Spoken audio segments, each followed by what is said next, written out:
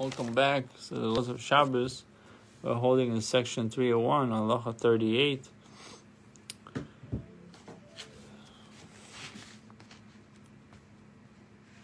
So what we're discussing is how do you go out with talis into a public domain, from private to public on Shabbos.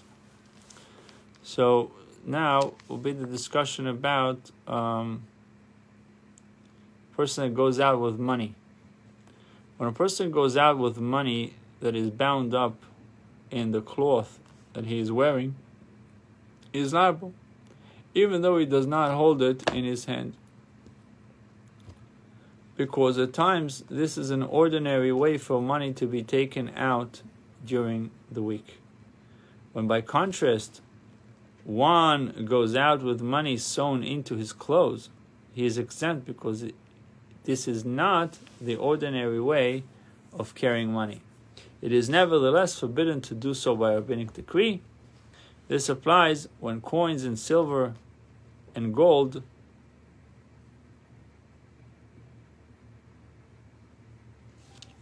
bullion is like bars and stuff. Bullion or articles that are not muktzeh were sewn into his garments.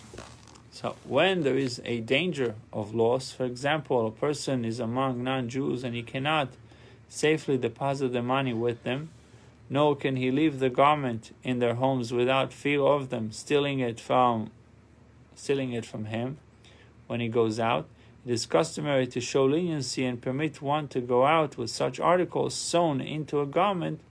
The rationale is that there are authorities who maintain that our sages did not issue a decree prohibiting an activity which is shavus. What is shavus?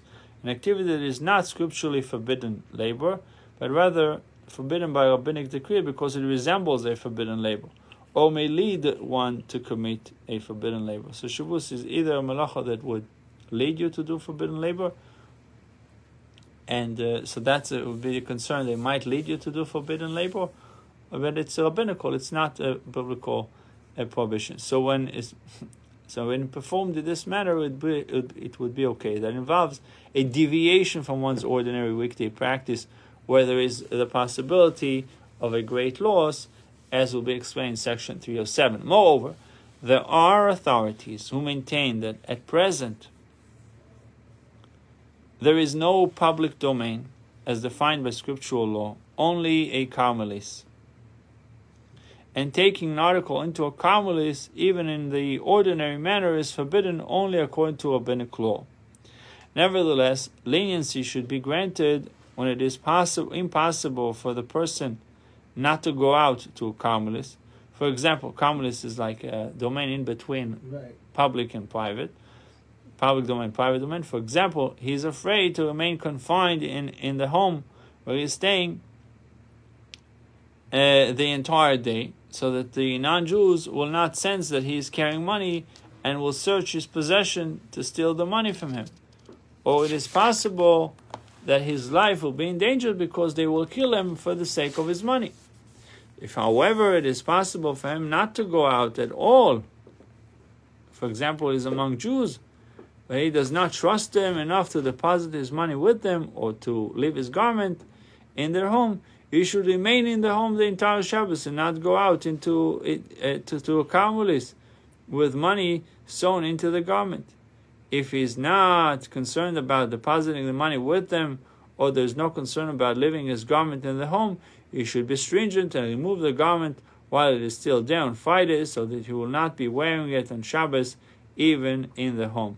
This is a safeguard, lest he forget and go out wearing it, as will be explained in section 303. So far we learned that you should not be going out with money in your pocket on Shabbos, even in a case of, it's even a case of a loss. The only time the leniency might be granted is in a case where the money is sewn into the garment.